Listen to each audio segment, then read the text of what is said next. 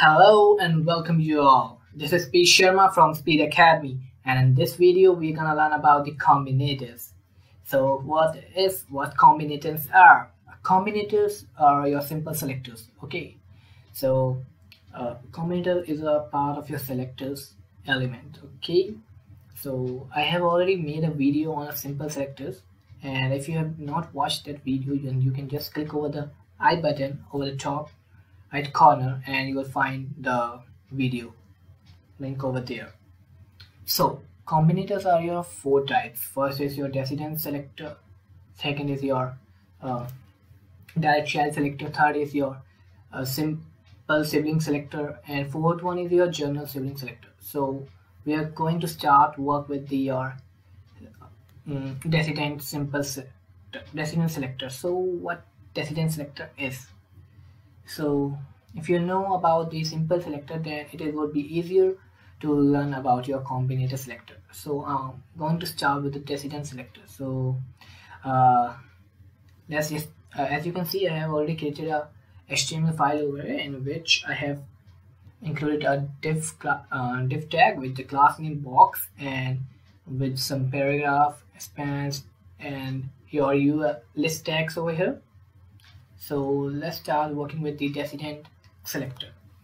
So I'm going to grab my class over here, and just after that you can grab any of the element from your div tag. So I'm going to give my paragraph. So what does it mean? The div tag with the class name box and the paragraph included in your box class is going to be style as per the styling over here. So I'm gonna change the color of my paragraph. If I want to change my color of my paragraph, I could just go over here and I can just choose any of the color from here and it will highlight it over there. So I'm gonna choose white. Okay, I'm gonna choose white over here. Okay guys, so let me show you the output first. Okay, as you can see, my paragraphs, only my paragraph color has changed over here. So in this way your descendant selector works. And let's just give one example. So as you can see, I have now a parent over here. A box is a parent, and a p tag is a parent, and a span is a child. So I'm going to target the child of a paragraph element. So let's I've just saved it, and as you can see over in the output that we have two span over here. In the code you can see here we have two spans over here, and one here and one here, and you can see only the span element has targeted. So in this way you can work with your descendant selectors. So now let's just move on to your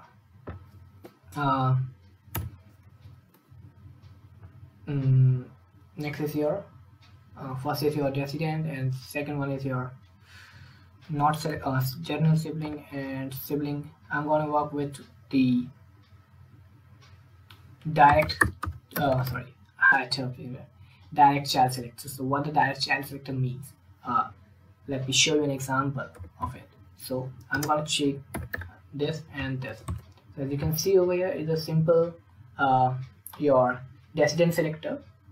As you can see over here, it is simple your descendant selector.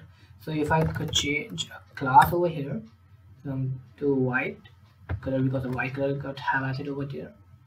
As you can see, my all the list text gives the color of white, inherited in the color of white. So now we are going to work with your descendant selector. So your direct child selector. So your direct child selector, it is a symbol of your direct child selector, and what it means that a UL tag having the li tag just after the UL tag, the li tags, not the listed one. As you can see, I have created a nested list over here, and so it is not going to inherit the color of the nested one. It's only going to inherit the color of your direct childs. So this is your parent and this is your direct child. So after saving this, you can see the changes in your output. As you can see, these are the direct childs of your UL tag. That's why its color, their color got inherited. And these are the playing football, watching movies, and listening music. These are the nested nested part, so it doesn't get affected by your styling part. So in this way you can work with your direct child selector. And now let's just move on to your third one, which is your simple journal. You can see journal size selector. So what journal means, I'm in or let me just write this symbol first. So I'm gonna target your P not.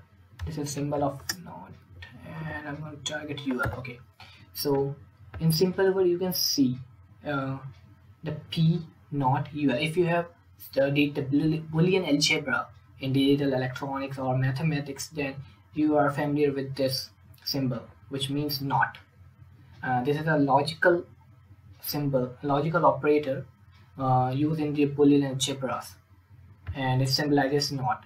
So if you want to read it out in the Boolean algebraic expression like that, then you can read it like P not UL. And what does it mean? That it is not going to inherit the properties of your P tag over here. It's only going to inherit the properties of your UL tag. So as a statement suggests, P not UL. P not. It is not going to affect your paragraph tag over here. It's only going to work with your UL tag. So after that, just save it, and you can see in the output that our paragraph tags are unaffected over here, and all our UL tag list elements in the UL tag has inherited the color.